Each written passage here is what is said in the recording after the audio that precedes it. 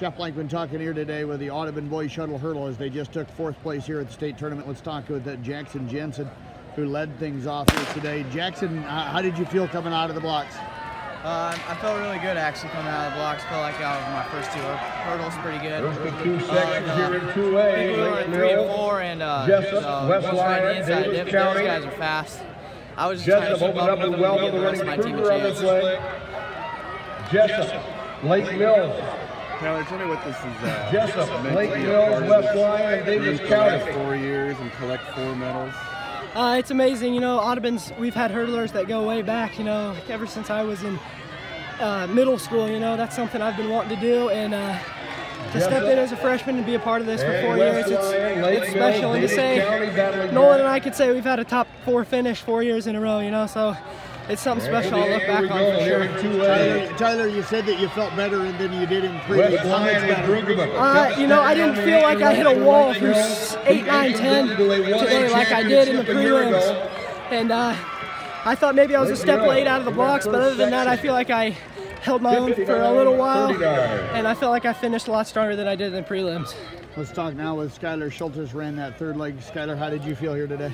Well, today I felt like I got out of the blocks off the break a lot better than I did in prelims. And then once I got out, I got in a rhythm, and I could see the guy on the inside ahead of me, and I was just going to catch him. How clean a race did you have? It was one of my better of the year. Didn't clip any hurdles, and my steps were pretty consistent throughout, and I just got in a good rhythm. I know you guys asked if there was anybody that got, you know, yellow flagged in here. How much does that weigh on your guys' mind with as many yellows as we've had this year?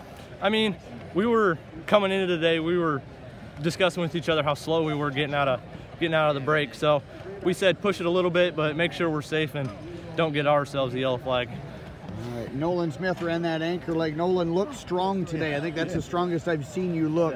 How'd you feel? That one felt better than it has all year, obviously. To finally be back, I don't know, just something about this Saturday feeling you get when you're in a finals race. You know you got a chance to win, that you're going to go out, get some more adrenaline, and go compete. How was the stamina? Really good today. A lot better than Thursday in districts. So yeah, I thought I finished a lot better. You know, it's all about getting in a groove early, and those first 2 hurdles are so important, and I hit my first 2 about as perfect as I could, and it was just, I was in a groove after that, and you know, that was obviously my best race, so I'm happy with it. We ran sub 1, which was our goal. Took home 4th place, so always 4 years, and we were top 4 all 4 times. You know, can't complain about that too much. How's that time compared to some of the other times? Is that your top time of the year then? Oh yeah, it's top time of our year this year for sure. I'm probably 2nd fastest that me and Tyler have been a part of in 4 years. We were only like 3/10 off of that school record, which is what we were chasing coming into today. But to run sub 1 was a big goal for us, especially being Tyler's 2nd run and my 3rd or 4th run.